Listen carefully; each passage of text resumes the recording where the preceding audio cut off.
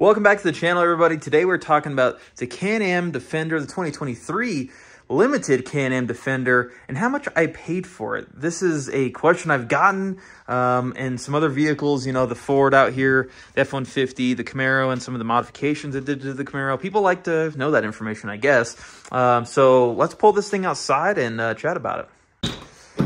Somebody commented and wanted to see this thing start up again. I guess they missed it in the last video. They are curious. It's really quite unimpressive, to be honest with you.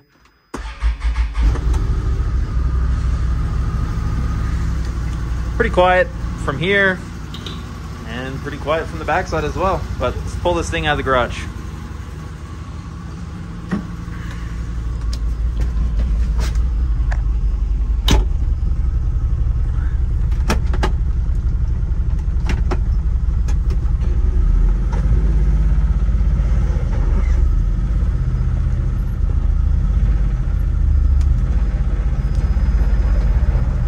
A little breezy outside, so we'll probably take most of this conversation in the cab, but take a peek at this thing. Plow is off of it, and it looks cool to plow on, but with the plow off, it is a super cool looking unit. It's a little gloomy today, so that tan color looks a little darker, but I love it, man. This thing is great.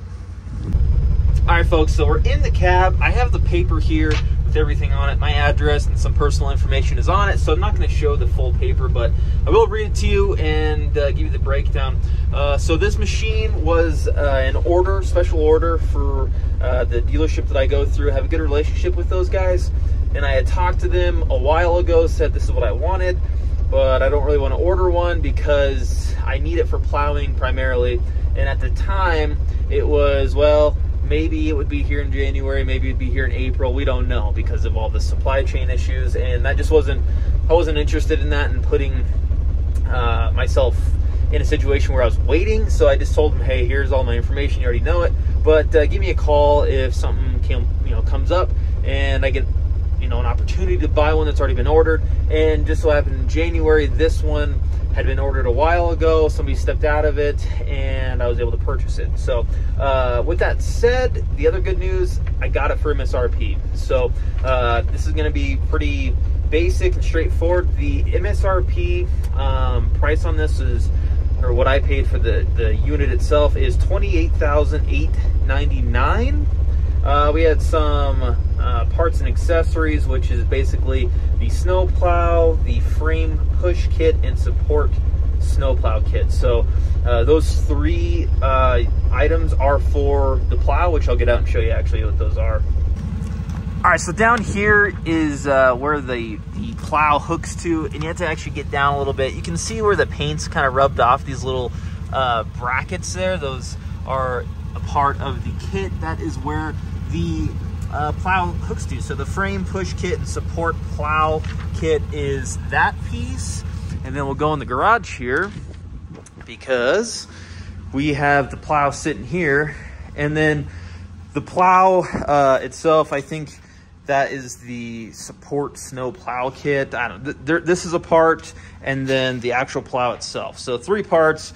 One's right there, well, two are really right there, and then the other one is what I showed you there. Another cool thing I want to actually show you, I'll make a video on this, but this plow actually hooks really easy. Those two pegs, it just slides up. You hook the winch to it, and it just sucks right into place.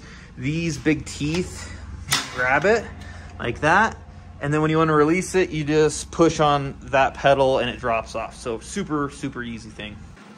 All right, folks, so we're going to try to stay out here. Hopefully it's not too windy. You can kind of check out the machine. But those parts that I just showed you, the snowplow and the frame kit, the support kit, that comes out to $1,209. Labor of $230 to, put everything together, put the machine in a working fashion. The kit for the plow, that was $230. We had $795 for a freight charge. So had to pay a little bit for bringing this machine here. Title fee of $35, unit surcharge of $200, and then that gets us down to the fun spot where there is the dock and admin fees, $300, and then $1,541 in sales tax. So that is everything broke down. I'm actually going to try to show you here what it is. Of course, it's a little windy here, but I'm actually going to show you this without all my personal information in there. There's kind of the breakdown of the machine, labor, parts, fees, all that jazz. So back in the machine, it's actually kind of chilly today, but that comes out to $33,210.91. So yeah, ton of money for a side-by-side. I will admit it was a lot more money than I really wanted to spend, but once I got in it, checked it out, and knew that it was it's hard to turn down these things because they're hard to find, and we all know that over these past 2 years. So $33,210.91 is what I paid for this machine, and to be honest with you, it's been a really good thing. We have 157 miles on it since I got it in January, primarily plowing, so saved my bacon up here on top of the mountain, well, at the base of the mountain, with all this snow we got this year, crazy winter. And I think we're going to do a lot more with it this summer than I did compared to what I did with my four-wheeler, because, you know, the family can come in here with the extra seats. It's going to be fun. So anyways, if you're looking to buy one of these machines, definitely don't pay over. I'm seeing some of the stuff slow down. My local dealer here has had a lot of side-by-sides sitting on their lot for a couple weeks, so they're not moving as fast, and they're selling them at MSRP like I paid. So nonetheless, hope you guys enjoyed this video. I know it's a quick one. If you want to see more content on this machine, obviously subscribe, drop a comment on what you want to see. Catch you on the next one. Take it easy.